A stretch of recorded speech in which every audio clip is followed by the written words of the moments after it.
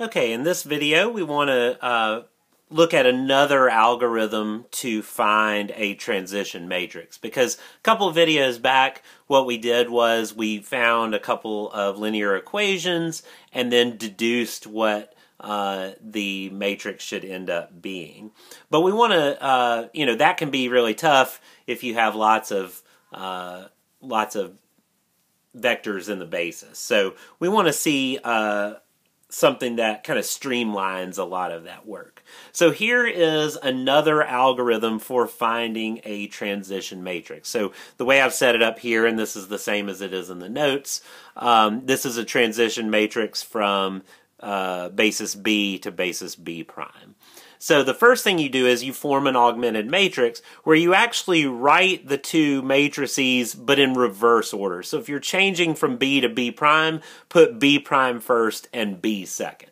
So form that augmented matrix in that way.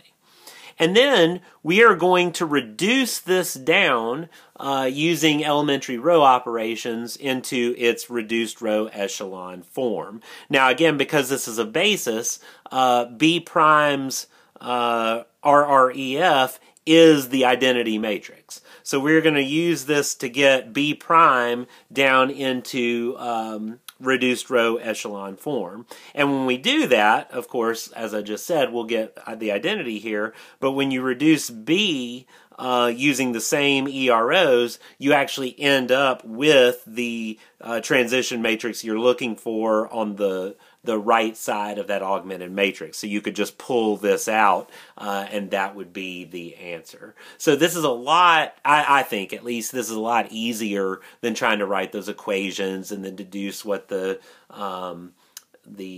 coordinate vectors are and things like that. So let's look at one example for that, and we're actually using the same two bases that we did before, the standard basis and then this other one.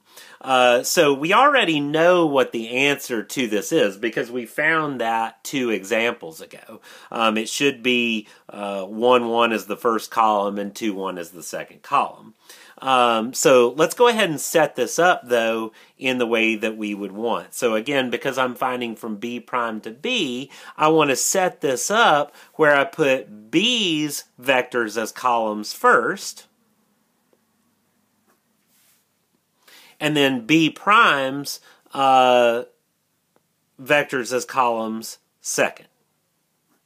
Now remember, I want to use EROs to get this down into reduced row echelon form, but it already is in reduced row echelon form. So there are actually no EROs that I need to perform, and that means that this right here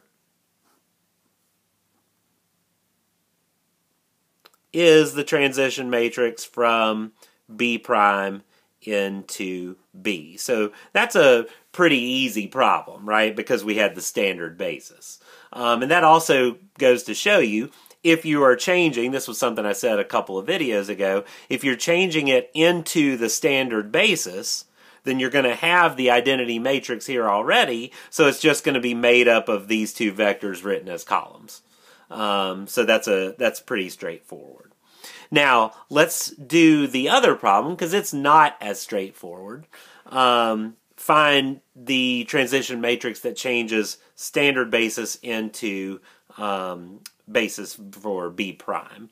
And so what I would do is I would put 1, 1 and 2, 1 here. Oops, I need to augment that. And then I would put the other basis, the standard basis, right here. So I need to apply EROs to this until I get the identity. So the first thing I would do is I would do row 2 minus row 1. I would leave the top row alone. When I do row 2 minus row 1, 1 minus 1 is 0. That's why we did that. And then 1 minus 2 is negative 1. Now when I take this row and subtract that row, I should get negative 1, 1 right there. Okay. And then I'm going to do, I'm going to negate the second row now, so I can get that to be a 1. So this should be 1, 2, 1, 0 along the top row. And it should be 0, 1, 1, negative 1 along the bottom row. And so then the last thing that I need to do is I need to do row 1 minus 2 row 2. So when I do that, row 1 minus 2 row 2 is still going to leave me a 1 there, and row 1 minus 2 row 2 is going to give me a 0 there. So let's see what we get on this side. So row 1 minus 2 row 2, 1 minus 2 ones should be a negative 1, and 0 minus 2 negative ones ought to be positive 2. And then we're not doing anything to this row because we already have what we want. We were already on the backwards phase of Gaussian elimination. And so therefore, now that we have the identity here, this is our answer. So the transition matrix from B to B prime should be -1, 2, 1, -1 when I'm reading it across the rows.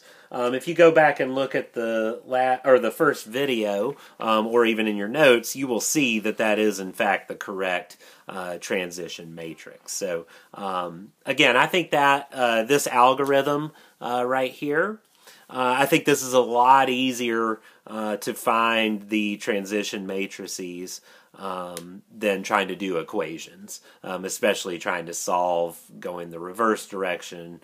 That can be really difficult. So hopefully that makes sense, and if you guys have any questions, please let me know.